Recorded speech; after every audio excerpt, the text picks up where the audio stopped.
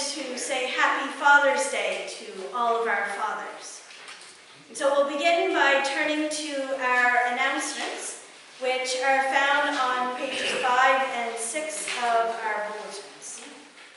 I'll first share that the bulletins for June are dedicated to the glory of God and are in loving memory of the following people: Gladys McCall and Marjorie Strongman, by Glenn and David Noy and family; George and Hazel Ellis by Irma and family; Peter Miller by Sons and Daughters; Gladys McCall and Marjorie Strongman by Helen and Elmer Hutchinson and family; Shreve Miller and Gordon Arp by Wayne and Janice Trousdale; and Claude and Hazel Caldwell by John and Libby Caldwell and family.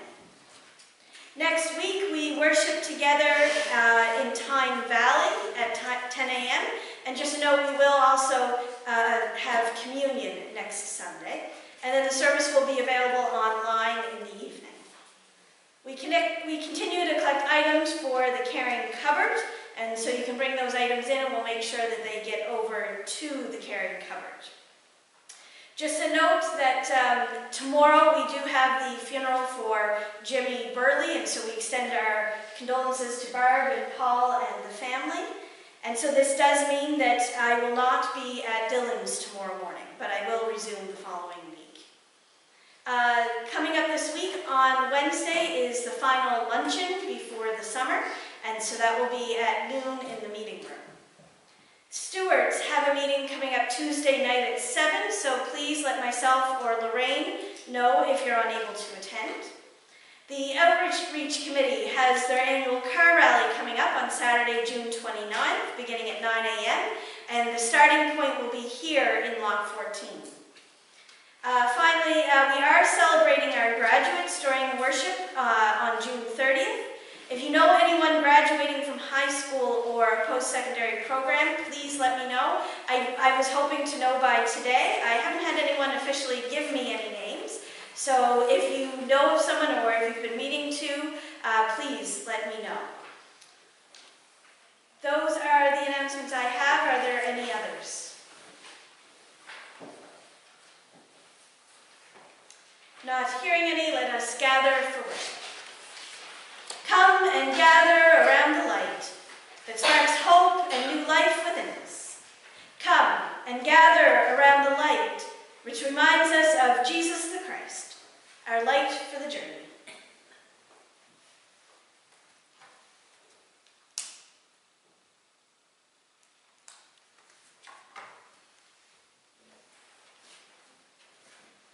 Each morning we rise with gratitude for your steadfast love, O God. And as night falls, we sleep, trusting in your faithfulness. And so we come to raise our voices in song for all you do for us. Let us stand and join in our introit, which is found in our bulletin.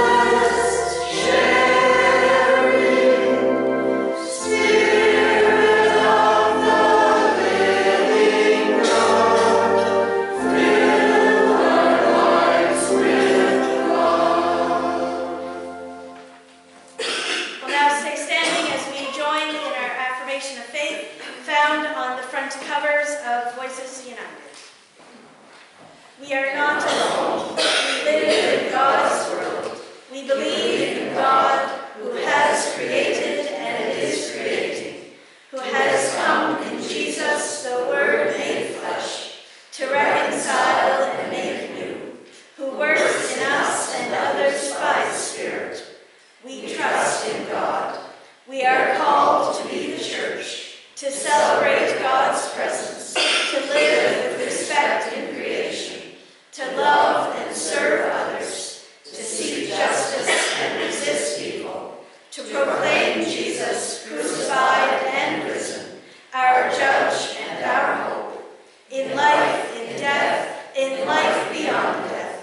God is with us. We are not alone. Thanks be to God. And now we'll join in opening hymn number 238 in Voices United, How Great Thou Art.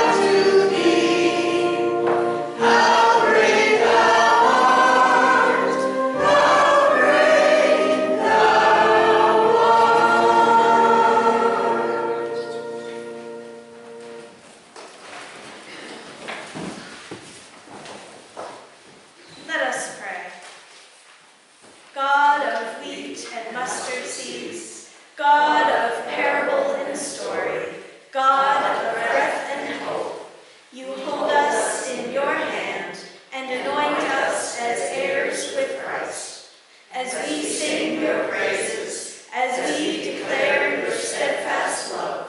Let us know your holy presence in the songs we sing, in the words we speak, in the movements of our bodies, and the tokens of your love laid upon the altar before us. We pray this in the name of Jesus, who taught us to pray for your coming kingdom. Our Father, who art in heaven, hallowed be thy name. Thy kingdom come, thy will be done on earth as it is in heaven. Give us this day our daily bread, and forgive us our trespasses, as we forgive those who trespass against us. And lead us not into temptation, but deliver us from evil. For thine is the kingdom, the power, and the glory, forever and ever. Amen. We'll now join in our hymn from More Voices, number 37, Each Blade of Grass.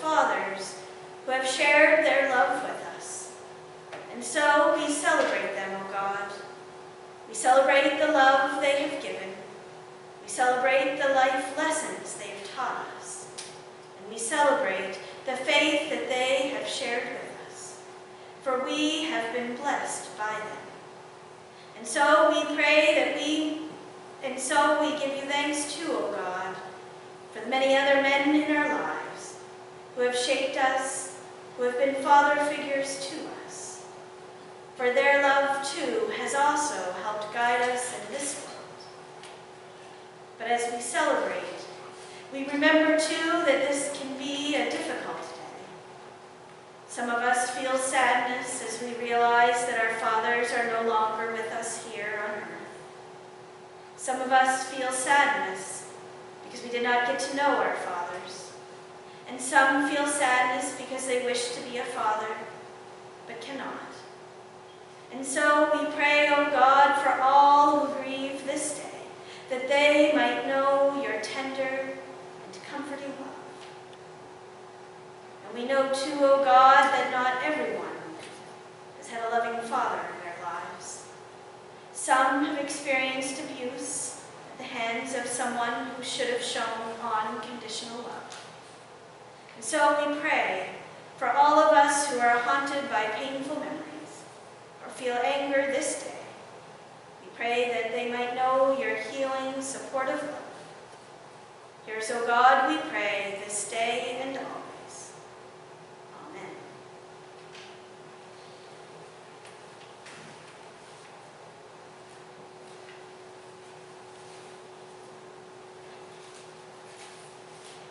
Our first reading of Scripture is taken from the prophet Ezekiel, chapter 17, verses 22 to 24. Thus says the Lord God, I myself will take a sprig from the lofty top of a cedar. I will set it out. I will break off a tender one from the topmost of its young twigs. I myself will plant it on a high and lofty mountain. On the mountain height of Israel I will plant it in order that it may produce boughs and bear fruit, and become a noble cedar. Under it every kind of bird will live in the shade of its branches, will nest winged creatures of every kind. All the trees of the field shall know that I am the Lord. I bring low the high tree, I make high the low tree. I dry up the green tree, and make the dry tree flourish. I, the Lord, have spoken. I will accomplish it. This is the word of the Lord. Thanks be to God. Now our responsive reading is from Psalm 92, and it's found on page 810 of Voices United.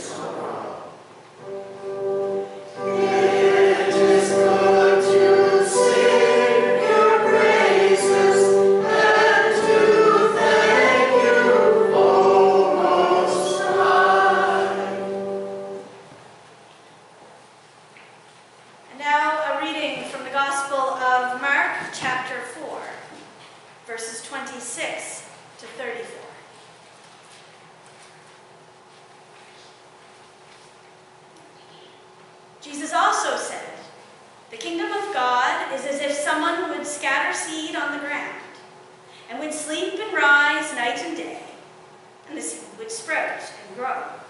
He does not know how. The earth produces of itself first the stalk, then the head. Then the full grain in the head. But when the grain is ripe, at once he goes in with a sickle, because the harvest has come." He also said, "With what can we compare the kingdom of God? Or what parable will we use for it?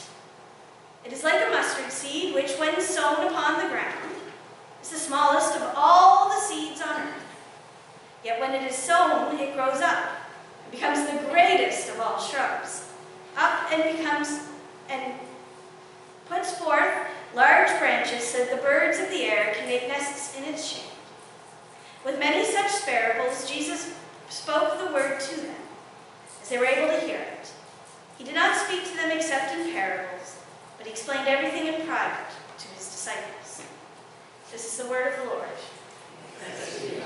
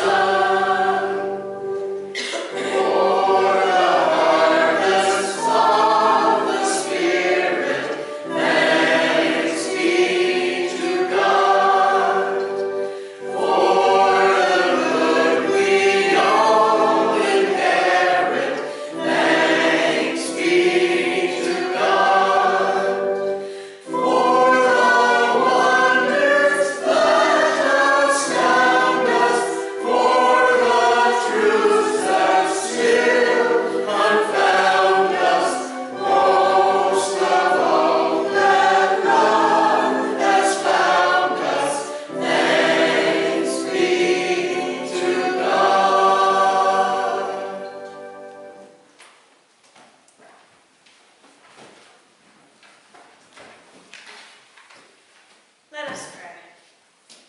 O God, may the words of my mouth and the meditations of all our hearts be acceptable in your sight, O Lord, our strength and our Redeemer. Amen. So our reading for today comes from near the end of chapter 4. But it's important to note that really all of this chapter is about parables. We have a chain of parables that are told as Jesus teaches to a large crowd gathered around him by a lake, each of which invite us to consider what the kingdom of God is meant to be like. And although our reading for today only invites us to hear a part of this chapter, it's helpful still to keep in mind the context of the full thing. Because one of our readings that I just read is about a sower who goes out to plant seeds. But it's not the only parable in this chapter about a sower who goes out to sow seeds. In fact, the chapter opens with a sower and seed parable.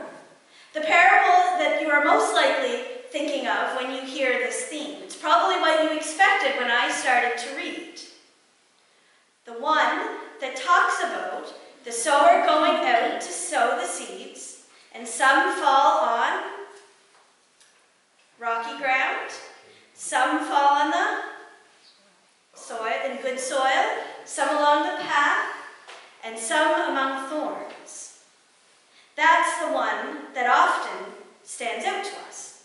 But today we're invited to consider the second sower parable that comes near the end. A parable that in fact isn't in the other Gospels, yet it still has an important message for us as we reflect on Jesus' teachings about the kingdom of God. But before we dive into today's parable, I want to pause and help us to recall what a parable is. Because sometimes we can forget, we don't always think about what it means to be looking at a parable. So often, when we first think of a parable, it's a story with a moral.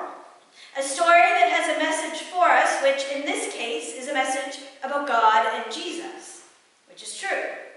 A parable is a story that seeks to share an important message with those listening about God and God's kingdom in the Gospels, while also having a little bit of an element of entertainment for those who are listening. And so Jesus made use of parables as a part of how he sought to teach about God's kingdom. Yet parables aren't straightforward either, even if they may seem that way. Often we hear a parable and we might think that the answer is clear and right there in front of us, and easy to understand. But when we dig deeper, there is always more to gain. In some ways, I think that's the power of parables. Something new to see each time we read them and hear them. But this isn't the only tool that Jesus used for teaching. He also tended to use what's known as hyperbole. And he used this quite a bit in parables and other ways of teaching, which is basically an extravagant exaggeration. For example, how many have come from a dinner party or an event that said there was enough food to feed an entire army? Anyone ever said that before? Was there really enough food to feed an entire army? Probably not. When we hear someone say that, we know that's not really what they're saying.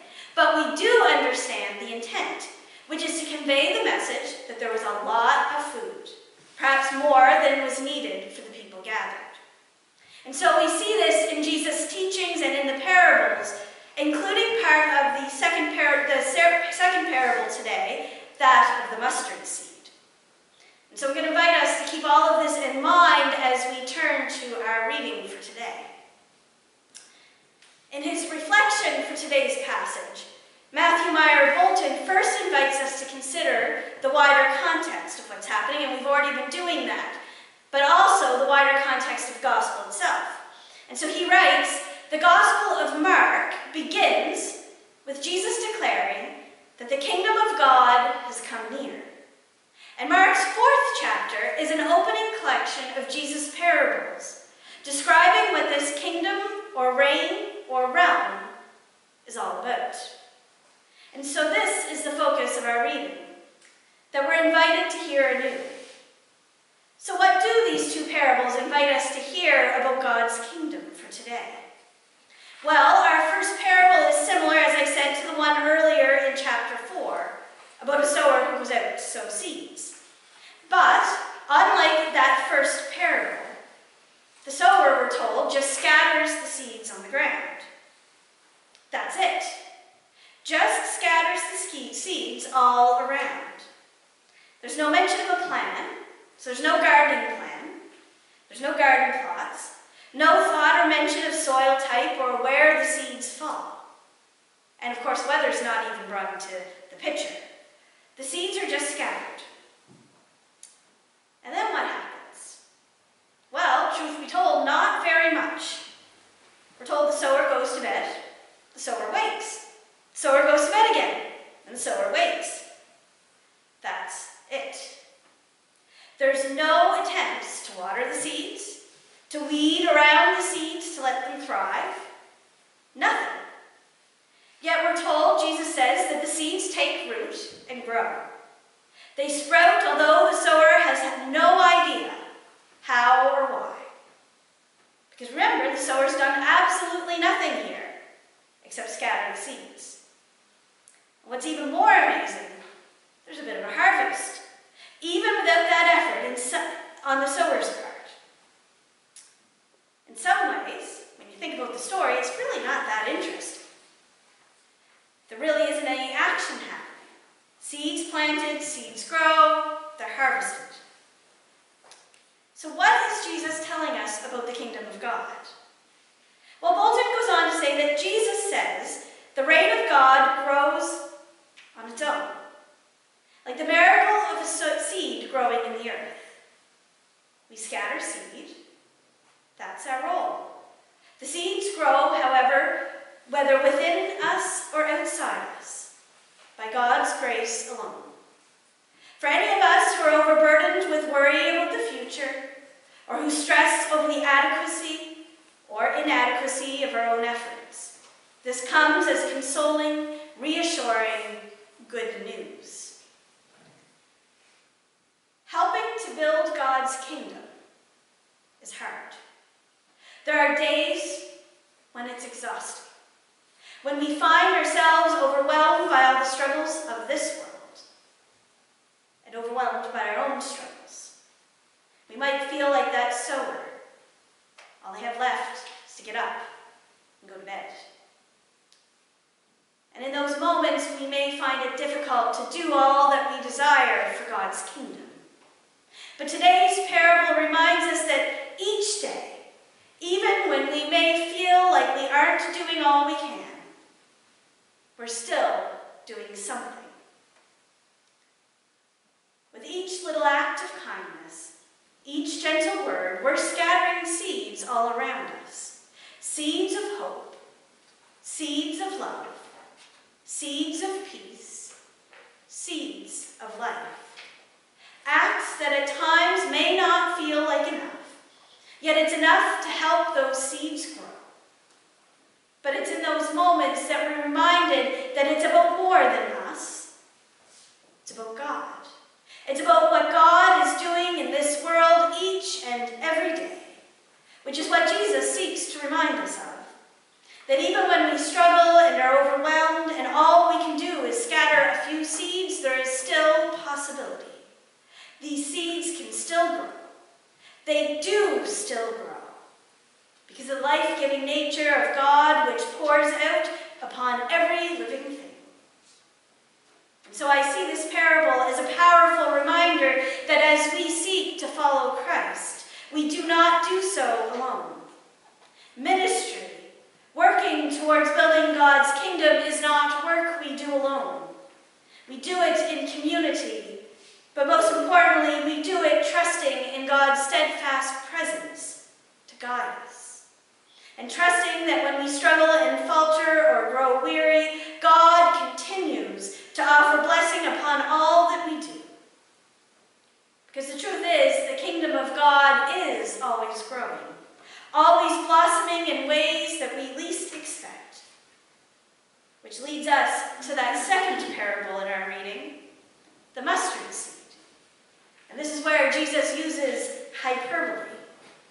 Here, Jesus continues to make his point by describing the mustard seed as the smallest seed of all the earth. And when it grows up, it becomes the greatest of all shrubs and puts forth large branches. Jesus paints quite the image, doesn't he? But for anyone who knows about plants, we know that's not quite true. Although the mustard seed is small, it's not the smallest of seeds. There are many seeds out there that are smaller. And when it grows, it definitely doesn't become a large shrub with large branches. So why would Jesus tell such an outlandish thing when talking about the kingdom of God? Well, it's important to first think about who Jesus was talking to. People who knew that what he was saying wasn't true. So they probably had a good chuckle, but also understood the point. Mustard plants grow fast. They're often seen as a weed that would overtake farmland. So they probably found it a little funny that Jesus was comparing the kingdom of God to a mustard plant. Yet Jesus goes on to say that God's kingdom is exactly like that. It grows quickly, it takes root wherever it's been planted. It doesn't really need a whole lot of help. And what's more, Jesus makes the point that something great can come from something small. A seed can grow into something big that can protect and nourish, which is also true of God's kingdom. God can make something out of what seems like nothing. Bolton writes, Jesus is pushing us to question what's possible, to imagine bigger, bolder, more beautiful things. And in any case, the gist of this message is clear, echoing Ezekiel's image of a tiny sprig becoming a noble cedar, filled with birds, which is an image of God's miraculous creative deliverance of the Israelites. Jesus proclaims that the realm of God may be compared to an exceedingly tiny, apparently insignificant thing, becoming, by God's grace, something grand and hospitable. Which leaves us with the question, when we become discouraged about ministry and the future, what is possible with God? How can we imagine beyond what we feel is in front of us? How can we trust that God can and will do wonderful things with whatever it is we have to offer, no matter how big or small it might be? As I consider this parable, this is the message that stands out to me. That even when we feel discouraged about what it is we're called to do, God is standing beside us, helping it to grow. When we feel as though not much good can happen, God is taking the seeds we sow and watering them generously so they might spring forth and offer new life. And so as we look to the future, let us hold on to the message of these two parables. Let us hold on to the image of the mustard seed and trust that as we work together towards building God's kingdom, great things can and do happen, even when we're discouraged or uncertain of what to do. For we do not do this work alone. We have one another. But most importantly, God is always present, always active in the world around us. And for this, we give thanks. Amen.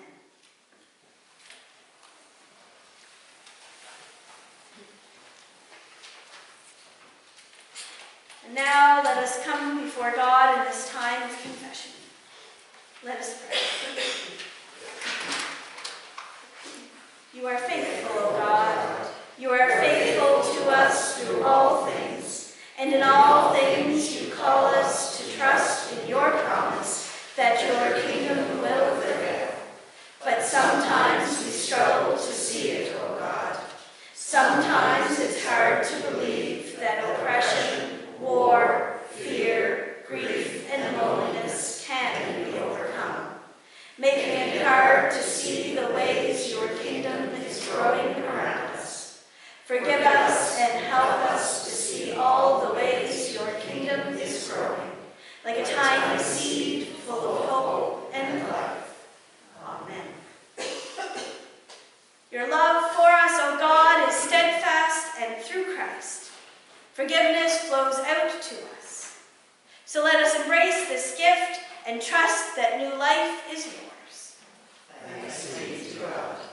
Our hymn is in Voices United, number 703. In the bulb, there is a flower.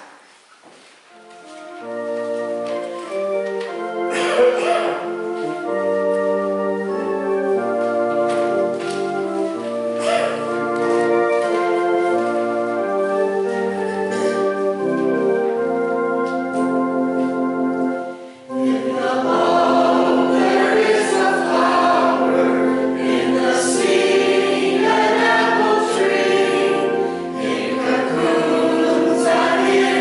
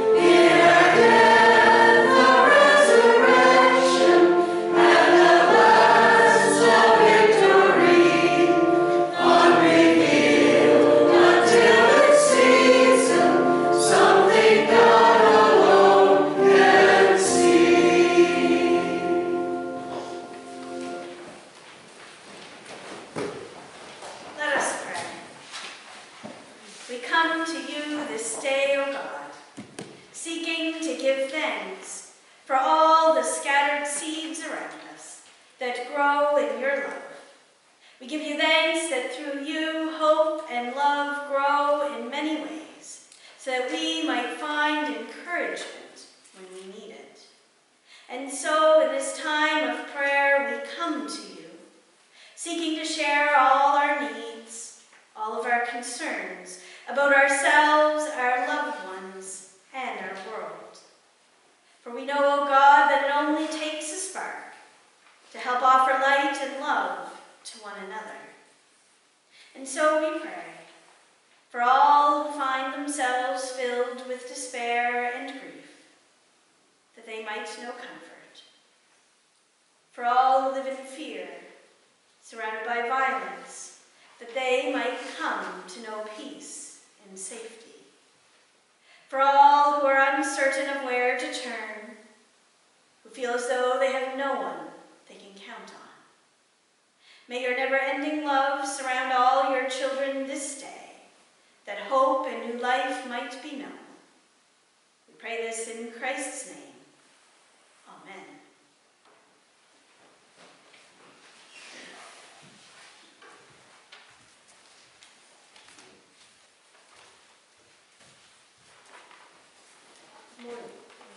This morning's minute for mission is entitled Rainbow Camp is Welcoming. We don't want any camper to feel afraid to be who they are. Rainbow Camp in Northern Ontario has welcomed young people of all sexual identities since 2012. From the beginning, Mission and Service has supported Welcome Friend Association, which runs this camp. Initially, we wanted to bridge the local LGBTQ community with area churches. We started the association, and then we launched the camp. We had no idea what we were doing at the time. Only one person on this board had any camp experience, but we knew that young people would benefit, says Chris Southern, one of the camp's co-founders.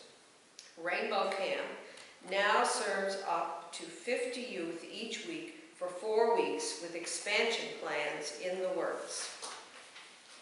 Above all, Rainbow Camp provides campers with a safe place to be who they are without judgment. I'll never forget our first year at camp, says Harry Stewart, also a co-founder. It was the second full day. A camper told us his mom had found a dress in his closet. He lied to her and said it belonged to his girlfriend. He had brought the dress to camp and said he would like to wear it.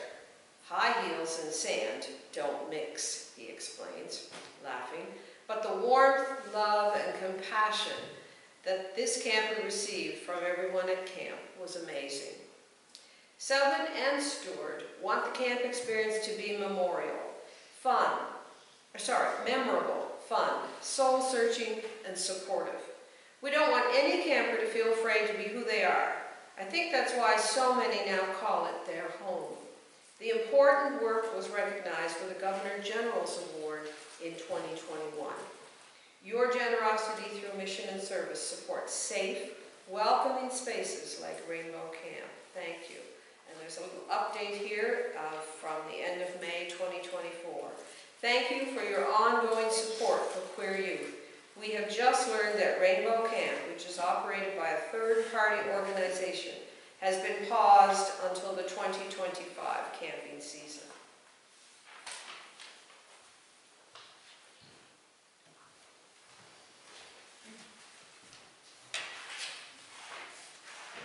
So we're reminded that our gifts do make a difference. They start small, but when together, brings hope. And so let us present our offering as we stand and join in our doxology.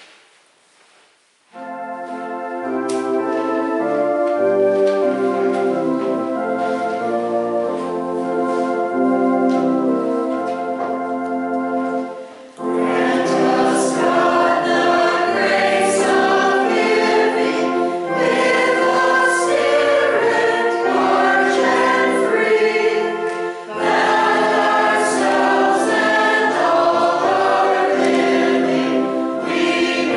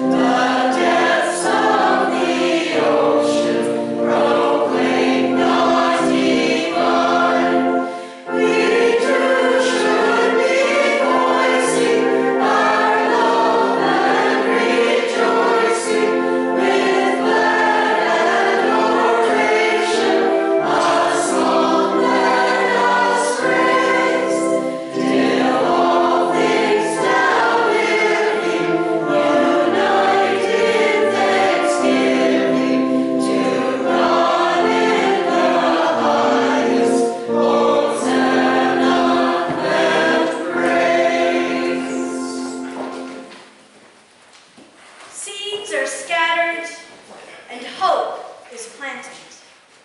Seeds are scattered and something grows.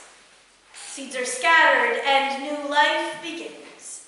So go from here trusting that just as a tiny seed grows into something great, so too does the love of God. For God's love grows in you and in me, this day and always. And so may the grace of Christ, the love of God, and the communion of the Holy Spirit be with you all